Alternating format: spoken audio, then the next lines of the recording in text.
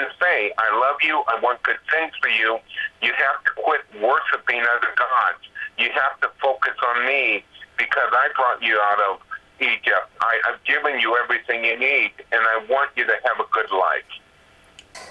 We are going to be talking immediately about something that is in our society now, and have come into the churches, have slipped into the churches, and that is things, the Labyrinth, the Green Movement, and where that is all going. But I want to spend some time talking about the Labyrinth.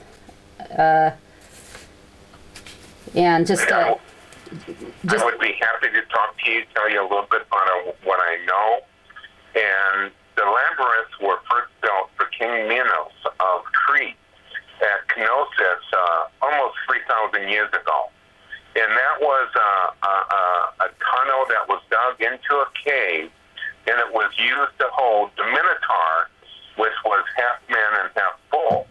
And when the people would come, when messengers or special people would come to the king, he would send people into the labyrinth.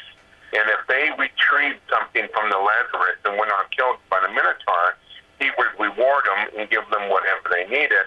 But unfortunately, 98% of the time, the people were killed and did not come out. And really, the labyrinth is really a term that it is connected with death, that when you go in, you're really dying, and when you come out on a dimensional door on the other side in a triumphant return. And if you go to Egypt, many of the pyramids, and the pyramids were just really tombs for the dead pharaohs, and they had labyrinths put in there. And when the pharaohs were laid in their tombs, they would bring everything they needed for the journey to the new world that they were going to. They would bring all their slaves, their gold, their beds, their chariots, their horses, and everything else. And they would kill all the people so that when the pharaoh who had died in this world went through the labyrinth, went through the maze, went over the river, and came out into that new dimension, he would have everything he needed to live a triumphant life as a newborn ruler.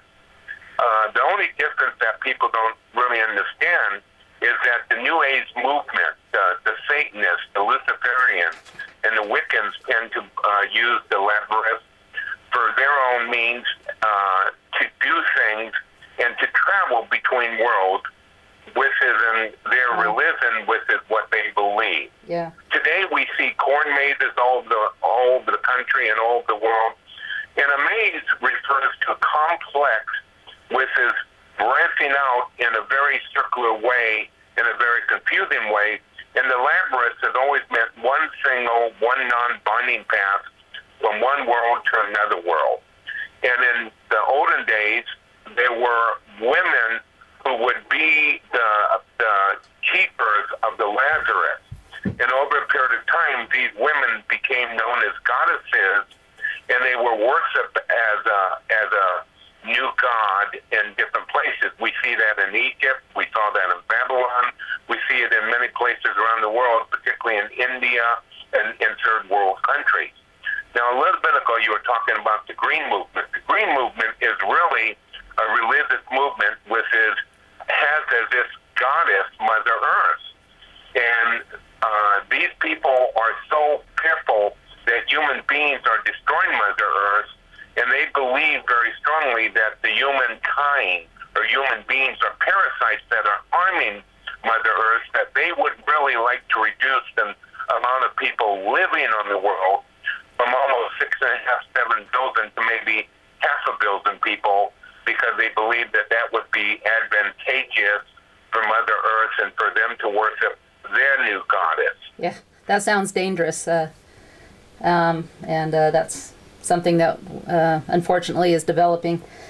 When we're talking about the labyrinth, I want to talk about that first. But I know in a sense it kind of goes hand in hand.